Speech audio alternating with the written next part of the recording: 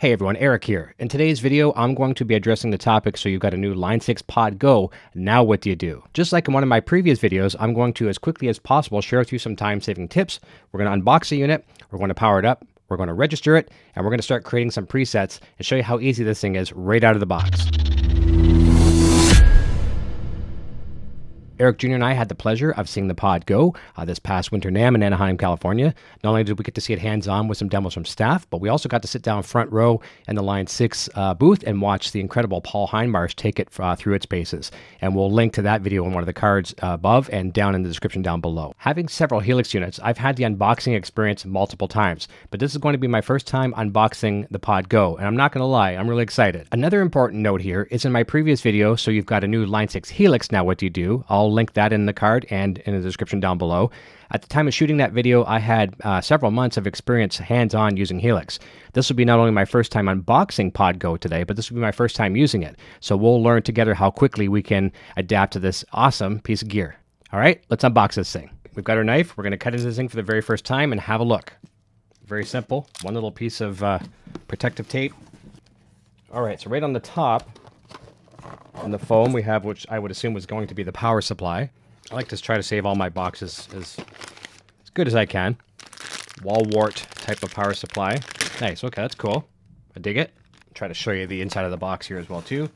All right, we have some things down below, so we'll show you those in a moment as well too. I'll just toss the foam off to the side. Important notice is basically once you break that seal, you're agreeing to their terms.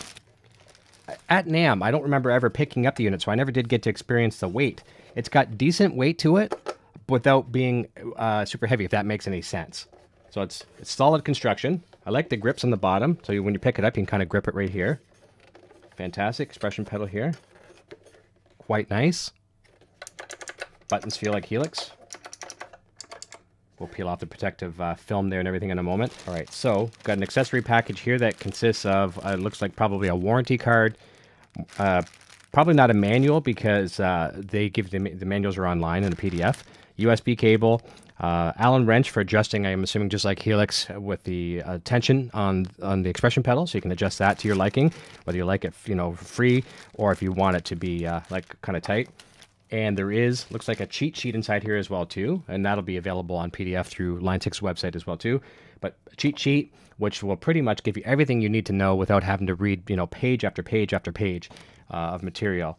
And it looks like it might possibly, yeah, front and back. So front and back cheat sheet. On the back of the unit as well too, we'll show you. We have from, I guess we'd be technically going from left to right. You've got your power. You've got your USB, actually your powered jack, on and off power, USB to run to your computer, which this will double as a fantastic USB audio interface, just like Helix, Stomp, and other units. Headphone jack right there, amp direct out. You've got main out left and right. They are balanced or unbalanced, so you could run tip ring sleeve to an XLR to run to front of house or your recording console. Effects loop, send and return, which is fantastic. So you want to hook up other external pedals to this, you can do that no problem. An additional expression pedal, so you can have the built-in one plus another, and then your guitar input off to the far right. Very, very similar layout to Helix on the back, obviously missing a few things like XLR jacks, and there's no Variax input, but it's a different beast altogether. So, all right, so there's the ins and outs of that baby, the front of it. We've got our typical 1, 2, 3, 4, 5 buttons here, multi-function buttons here. Our home and view button action, very similar layout to HX Stomp. Page, you've got your volume control here as well too, and indicators for wah, volume, expression pedal 1 or 2, and then the expression pedal 1, 2, 3, 4 buttons across the bottom, 4 across the top here. Mode, tap, tuner, all that fun stuff. So we're going to get some of this stuff out of the way. We're going to power it up for the first time. We're going to download some software, and then we're going to create some tones. Stick around. I'm going to move some of the debris here, and we'll get right to it. Okay, so I've got the PodGo hooked up here on the desk. I've got the USB cable plugged in to my computer, to my Mac in this case, and I've got the power supply ready to go. We're going to power it on. We're going to have our first look at the unit as it boots up. So let's do that right now. All right, here we go. We're going to boot it up. Oh, I love that. The kidney-shaped pod. Very, very cool. There we go, and it tells us our firmware. It's hard to see it on the screen, but it says 1.0.1. All right, so here we go. One of the factory presets. We're going to just adjust this. Actually, before we do that, let's pull off the little film here. Junior saw this a little while ago, and he wanted to pull it off. He has a fascination with peeling off film off of electronics. All right, so there we go, a little cleaner. And I do apologize for the focus here. I'm using another secondary webcam to just shoot the overhead here as well too. But the first thing I noticed about this, just before I even plugged it in, was the preset select knob. It's very, very nice. There's actually a physical click, very tactile, I guess would be the description. I don't think you can hear the click, but it's a nice physical reminder. Click, click, click as you're changing presets. Okay, so you go through these various presets here as well too. And if you hit the view knob, which is like the home and the view, okay, you can actually see your effects and blocks and all those kind of things, right? So there we have volume pedal, a wah, send and return. There's a distortion, an amplifier, 4x12, nothing, nothing. Okay, got a reverb room, and then some simple EQ, and then our output block. Okay, so what we're going to do here in a moment, I'll jump screens for a quick second. We are going to connect to Line 6. We're going to go to line6.com. We're going to download the latest Line 6 updater. We're going to grab the software for the PodGo, and we're going to get it up to the latest firmware, and then we're going to show you how to create some presets. I haven't even plugged a guitar into this thing yet, so I am 100% green with this unit, but we're going to learn it together, and I'm hoping my goal here is to show you that how quickly we can get into this, get it updated to the latest firmware, and start having some fun with it right out of the box. Okay, let's jump over to the Line 6 website right now. Okay, so here we are at the Line 6 website at line6.com. We're going to be doing several things here. We're going to be downloading Line 6 Updater, which will allow us to update the PodGo to the latest firmware. We're going to download the companion software for it. And if we wanted to, we could also download the quick start guide, pilot's guide, and the full manual for PodGo. So we'll maybe do that here in this video as well too. The first thing you're going to want to do is, if you haven't purchased or owned a Line 6 product before or have no Line 6 account, you're going to want to create an account by clicking on the little icon up near the upper right. Looks like a little person. You want to click on that, and you want to click on create an account, and you'll walk through all those steps. It's pretty self-explanatory. Choose your device that you have, all that kind of stuff, and then carry on to the next step. If you already have other Line 6 products, you've registered them before, or you've purchased something through the website, your credentials, just click on that, click on sign in. We'll do that now. Okay, we're signed in, and first thing we want to do is we want to go to downloads, and I'm going to assume this is either your first time downloading the software, Line 6 Updater, or you might have an outdated version, so the process would still be the same for you. So we're going to click on downloads. We're going to click on Line 6 Updater, and it will automatically determine what your operating system is. In my case here, I'm using Mac. All right, we'll click on Get Download. Got to agree to the terms of service, of course. We got it. So it's starting to download. All right, so that is the first piece that we need. Line 6 Updater, we'll be running that in a moment. So we're going to click back on downloads again. Okay, now we're going to go through. We're going to grab the next step for PodGo. So scroll down. Oops, went too far. There we go, PodGo. All software, we're going to hit on Go. All right, so it's PodGo Edit. So if you look at our other products like HX Stomp, HX Effects, Helix, we use a software called HX Edit. In this case here, the software is called PodGo Edit. So we're going to grab that right now. Okay, I agree to the terms. That is downloading. So what I'm going to do is I'm going to install both of these pieces of software, off video, off camera, and we'll speed back up here. All right, we'll also jump over and have a look what we can grab for manuals. If we wanted the manuals, I'll show you where to get them. We can click on Support, click on Manuals, scroll down till we see PodGo. Lots of cool products. There we go. There's PodGo. And on PodGo, we've got the cheat sheet available in 3 languages, English, French, and Japanese. That's the cheat sheet that I showed you that came in during the unboxing portion of the video. We've got a percent load statement. I'm just going to ignore that. PodGo 1.1 owner's manual, and then the PodGo Edit pilot's manual. So the various things you can download here as well too. I'm going to skip them for the sake of this video, but you know where to get them if you need to come back here, and I will also link these links in the description down below as well too for a quick link to them, but we're going to ignore that for now. So I'm going to install software off camera here, and we're going to come back and we're going to start updating our PodGo and start having some fun with it. All right, so let's jump over to that. Okay, just a moment ago, I said I wasn't going to show the installation process of the PodGo Edit software, but I didn't realize I was going to see the awesome Mr. Paul Heinmarsh in the installation process, so we got to show Paul. All right, let's install this package here. That's pretty cool. All right, so just going to walk through, pretty self-explanatory. Got to agree to all the terms, just like anything else. All right, install. All right, pretty fast installation. There we go. Close. Yep, we'll move to the trash, and we'll talk to you soon, Paul. Okay, so we've got PodGo Edit installed. What first thing we're going to do before we even venture into PodGo is we're going to launch Line 6 Updater, which we've downloaded and installed off camera, of course. And I've had it installed for quite some time because I use it for updating these products back here. But we're going to launch that right now. Take a look to see where the firmware is for PodGo, update that, and jump right back. Okay, so here we are at the Line 6 Updater utility that we just installed and we downloaded here earlier. We're going to log in and we're going to have a look to see where PodGo sits.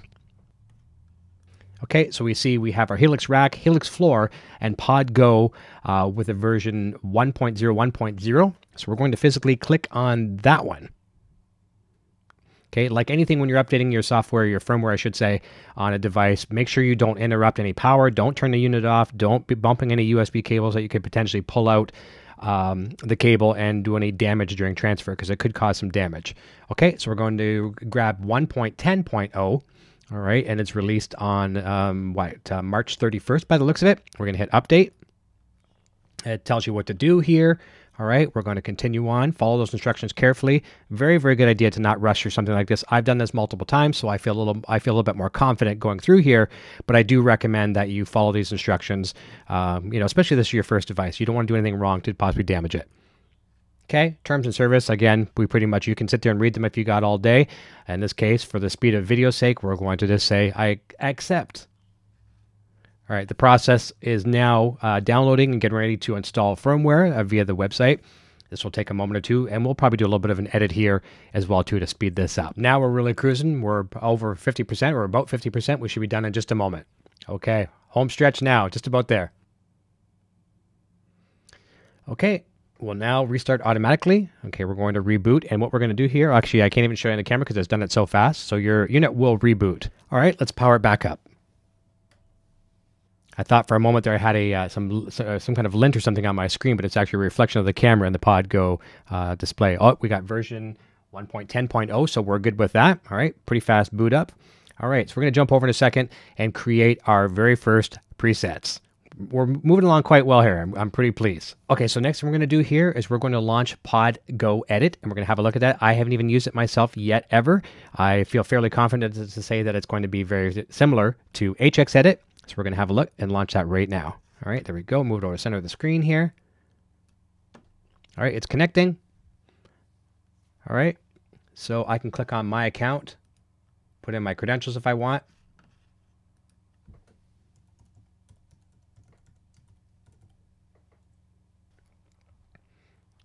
All right, so I'm gonna maximize this a little bit for us, just so we can get some more view here. All right, so there we go. Very, very similar to our HX Edit. All right, we got all of our presets here. We can click on each of them and choose whatever we want.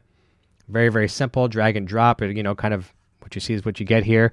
And whatever we change on the unit itself over on PodGo, we'll make those changes as well too. We can drag order pedals, all that kind of cool stuff, right? Whatever we want. Nice and easy, easy peasy.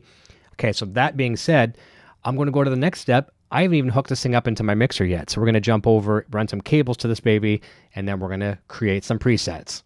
Stick around. Okay, looking at the presets right off the get-go, I saw one that really piqued my curiosity. Obviously, RevGen Red, high gain amplifier. We're going to give that one a try without touching anything on it, see how it sounds, using a single pickup guitar here, the Line 6 SR250 Variax Shuriken. All right, let's have a look and see what this one sounds like.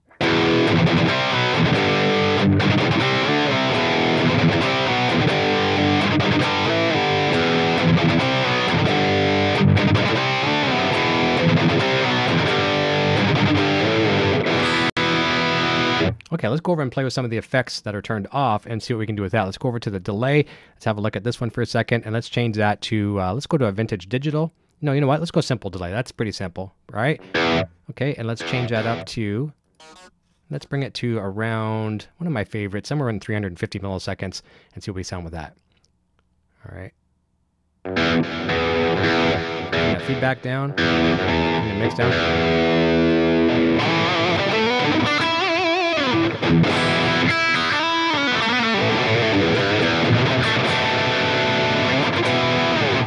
It's coming to life, isn't it? I like that. Pretty simple, pretty straight up, man. And what do we got there? Okay, awesome. We're going to leave it at that. So we're going to actually jump over now to a blank preset and show you how easy it is to physically create our own presets. Okay, so staying on that screen where we just were a second ago, we've got factory presets, okay, and then we've got user, and then we also have impulse responses. We'll cover impulse responses for PodGo on a later date. Very, very similar how it works with other devices. You've seen it probably in some of our other videos, but for now we're going to go over to user, and there's no presets on this unit because we haven't created anything yet. So we're going to create a new preset. All right, so every preset comes with a few defaults that you can change to your liking. All right, so you have an expression pedal, which would be like a volume, possibly a wah pedal. You've got different blocks here as well too. So let's grab an amplifier. I'm going to go back to one of those higher gain amplifiers as well. So I'm just going to very simply double click that. All right, actually, sorry, going to go here. We're going to pick the amp that we want. All right, so let's see, possibly in this one here, we will use the RevGen Purple. Okay, so now we got this. Okay, let's have a look, see what our cabinet is. That's a 412. Okay, I'm going to maybe change that to something else. I'm going to keep it a 412, but I like vintage 20s. Something like this. I'm liking that already. Okay, now I want to put some comfort effects in here. I want to put in some reverb. All right, and let's see what we got there. Let's go over to, let me see here. Let's go over to our handy dandy plate.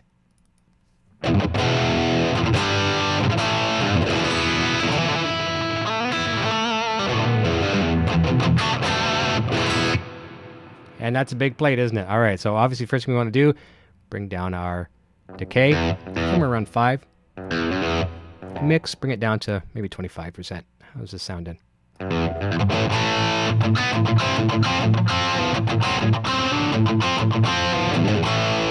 I'm liking that. All right, now I want to get some delay in there.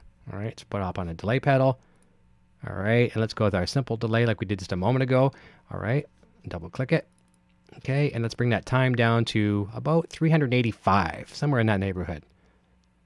And if you're wondering why I'm picking these numbers out of thin air, just over the years of, playing with different effects, I kind of know my favorite settings, right? So it's going to be a longer delay.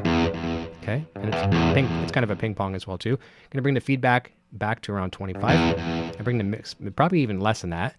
And we're going to bring the mix down to about 25 as well. It's just like seasoning to taste, like how much salt you want on your fries, right?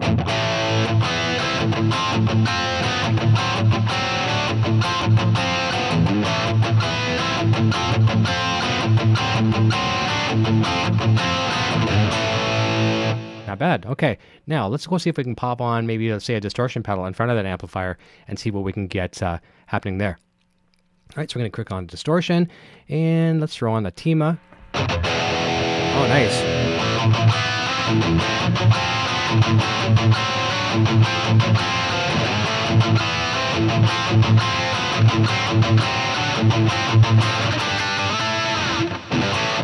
Love it already. So very, very quickly now, we're getting some high gain in there, right? Some of that hiss. Let's just see if we can do the same thing like we can on the other devices. Click on the input there, and let's turn on the input gate. There we go. Very, very simple. Oh, this is very simple, isn't it? Look at this. And listen to that. Do you hear that go away? Awesome. Oh, way cool. Off and on. Very, very simple. So let me see. Let's try one more thing. I'm going to try something different here.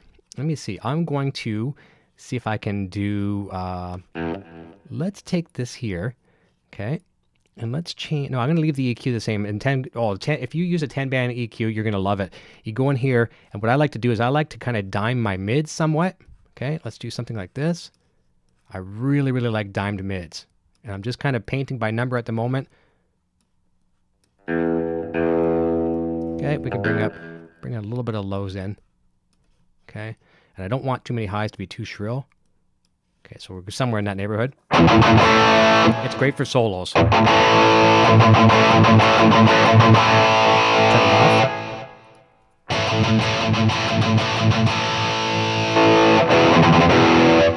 Now it's also, we might want to play with the output of that a little bit as well too, because that's going to add a pretty significant dB boost. But for cutting for solos, absolutely fantastic. So, I'm pretty much happy with this preset as it is now. I would turn off the EQ for the main rhythm parts. Let me just see, for fun, we could go over to the delay pedal, and let's maybe change that delay pedal to something a little different. And let's see what we can do here. Let's go over here. Let's go on to here. Let's change this over to pitch. And I'm going to try, for my very first time, to try my patented, and when I say that term, I mean that I use that term loosely, my patented. It's my favorite pitch detune to give you that wet, dry, wet kind of effect. All right, so we're going to go into dual pitch. All right, and very, very simple. This is what it would sound like right now. It sounds absolutely horrible because we got all kinds of pitch changing going on. We don't want that. We want to bring our interval down to 0. The first one, because there's dual, and we want to go over to our second interval, which is like plus 16, was hence the reason why you're getting that crazy sound. We're going to bring that down to 0 as well too. We're going to go over to our sense. We're going to bring something on the left hand side, or in this case, interval sense 1. We're going to bring it down to, let's say, minus 10. See if we can get it. See if we can get it. Okay, we got it. And we're going to do the opposite over on the right hand side for sense 2. We're going to do the exact opposite. So if it's 10 minus, it's 10 positive.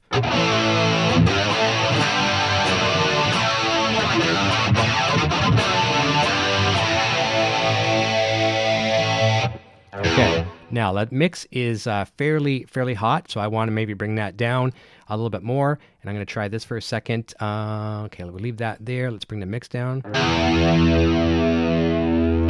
There we go.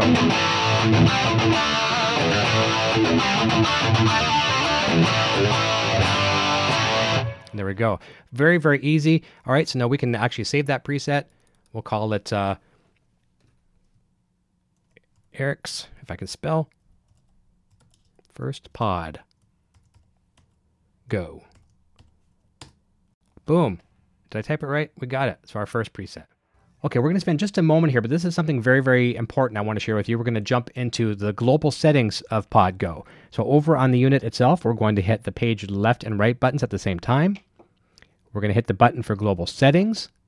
Okay, and we have ins and outs, preferences, switches and pedals, and MIDI tempo. If you have a Helix or a Stomp, you're familiar with the global settings.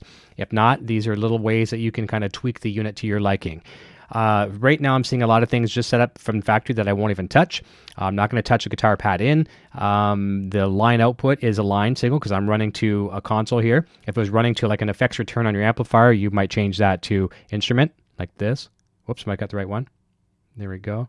All right, but we're going to leave it at line. So I won't even bother touching anything that I'm not going to make adjustments on. So you can see that there's a little icon there showing that there's another page. So if we hit page over, there we go. We can make any changes there. I'm going to turn the little knob at the top. That would be the same knob that you use for your presets changing. It goes over to preferences, and we have link, snapshot edit, and tempo and pitch. Now this is something I am going to change.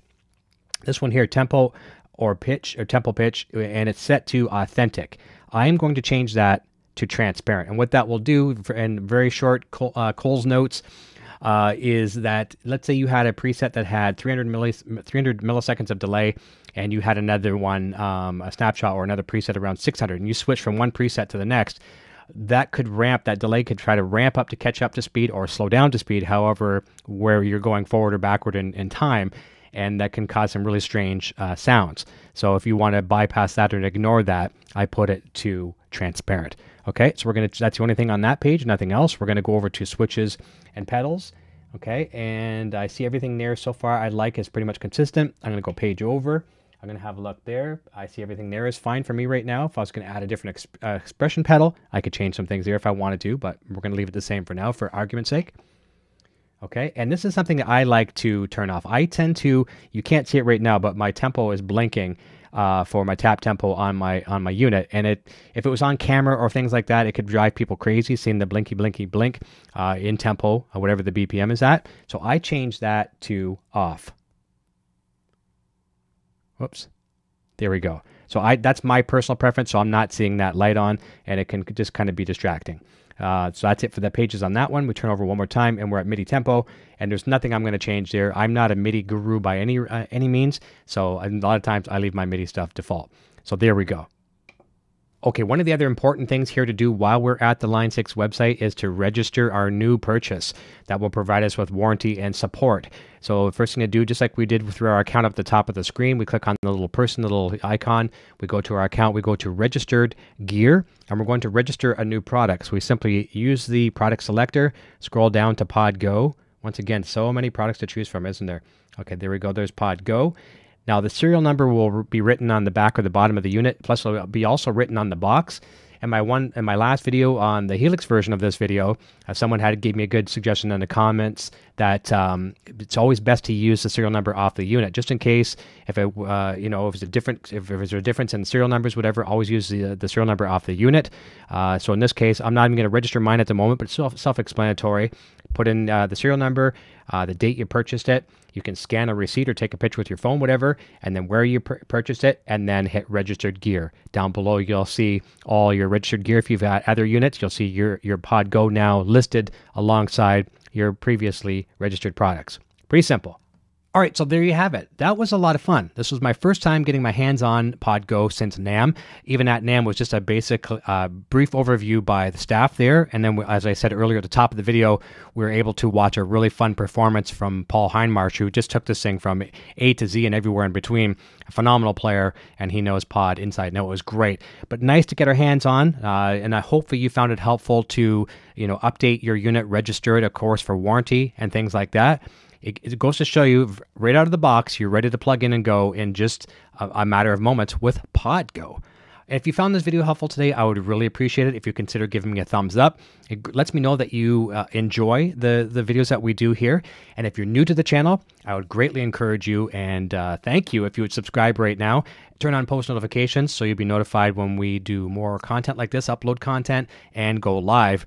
Speaking of live, we'll be doing some live broadcasts, live playthroughs through PodGo in the coming days and weeks. So make sure you are subscribed and have those notifications set, because a lot of times they're just off the cuff and you never know when they're coming. So we're all at home together. We'll have some time and share some fun experiences with PodGo from Line 6. Also, there's links down below to purchase Line 6 products as well too. They are Amazon affiliate links, and we do get a small commission. Just being very transparent and sharing that with you. All right, this has been a pleasure with you today. We'll look forward to seeing you at the next video. Be safe, and until next time, cheers.